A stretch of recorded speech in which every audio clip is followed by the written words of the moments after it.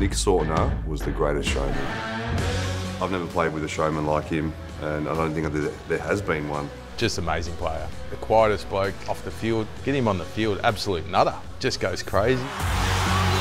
Nick Sautner has kicked more than 600 goals in this competition. Number 11, Nick Sautner. That's not missing.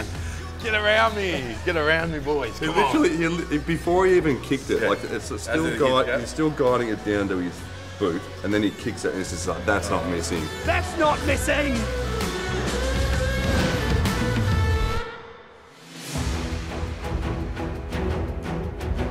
Just walking in the club rooms brings such great memories, emotions. When I think about my footy career at Sandringham, I always said I wanted to play at the highest level for the longest period, and history would judge my achievements.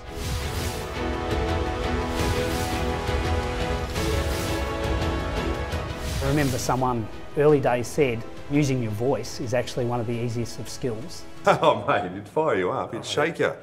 He'd basically grab you and say, I'm on today, hit me, I'm on today. Crowie, I'm on today, I'm on. First time I walked in after playing at Melbourne, come up and he just grabbed me and he's grabbing me top, just hit me here, Riggers, just hit me here. And I'm like, you know, who's this bloke? Just hit me here, Riggers, just hit me here and I'll do the rest. You could back it up, that was the thing. It's like, he'd do all the antics, but then just, you know, he'd slay it out there. He'd mark everything and kick everything. That's not missing. There's no question my personality offended opposition players, it agitated opposition players. Oh, that'll get me a free. But it also inspired me and my teammates. And so we just all fed off it. The Nick Sautner fan club, they had their own Facebook page, and so to come to every game and to see this group of guys, to support Sandringham Football Club, to support me, it was hard to put into words. My mate Tom always loved Nick, sort of brought us along for the ride, introduced us to the legend of the man, and then he became a bit of a cult figure for us. Yeah, I think that was part of the charm. He is larger than life and he just loves goals. That's what we loved about him. He'd just be able to pull something out special that would give everyone a lift, and the crowd would go nuts here. It was fantastic. Yeah. Our home was a fortress just because of that, because the crowd would get here to watch him play. And it was pretty special. I think the main question we have is why he didn't go up to AFL. We think he would have dominated up there.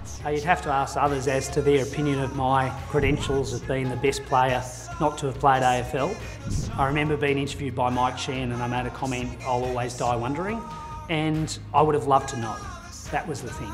I think Nick was easily good enough to play AFL football, and probably better than 50% of the players that were playing at the time, you know. It wasn't meant to be, but I'm very proud of what I was able to achieve at VFL level, and the legacy of our era of excellence is still being felt at the club. My life's better because of Sandringham Football Club and the players and the officials and the fans.